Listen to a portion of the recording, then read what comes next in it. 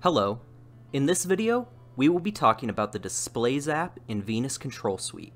The Displays app allows you to configure your displays, including the hours of operation, brightness, emergency alerts, and more. To open your Displays app, click on the app that says Displays. You will see a list of all of your displays and quick information about them, such as the hours of operation, any layouts that are assigned, alerts that are enabled, scheduled mode, the location assigned, animation availability, and the pixel dimensions. There are several filter options to organize and find displays easier. You can search for a specific display by putting in keywords, sort your displays by newest first, oldest first, recently modified, alphabetical, and reverse alphabetical, show displays that have been assigned to a specific account, show displays by location, show displays that have a specific layout assigned to them, show displays with a webcam, sort by device type, pixel dimensions, and tags. Display tags can be used to group displays together and make for easier scheduling purposes within a playlist. You can apply as many tags as you would like to your displays. This can be useful when creating subcategories as well. For example, if you have multiple interior displays that need to be categorized, they can all have the tag of interior applied to them, plus tags to signify a floor number, whether or not they're a menu screen, or if they happen to be touchscreen enabled, just to name a few examples.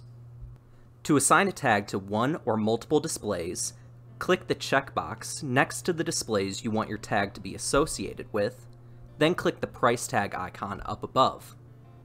After putting in one of your tags, click the plus icon to assign it. Enter in as many tags as you would like here, and then click Save once you're done.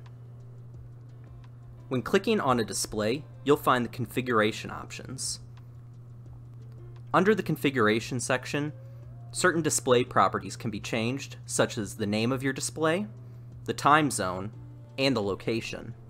When putting in a location, it's important to select one of the drop-down options from below.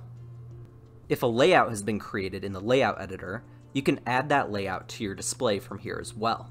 If a layout is already assigned to a display, you can instead replace it with a different layout.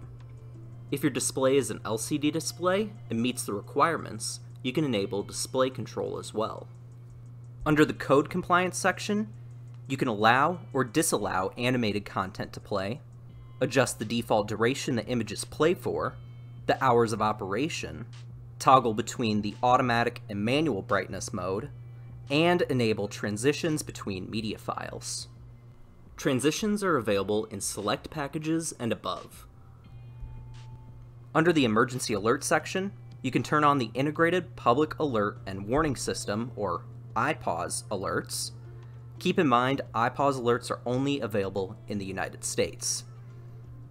After enabling those, you can enter in up to 4 different zip codes that those alerts will be pulled from.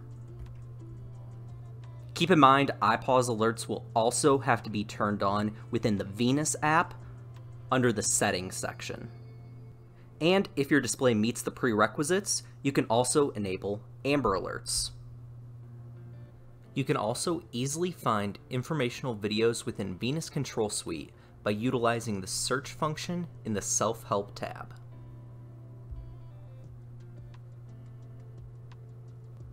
This covers the Displays app in Venus Control Suite.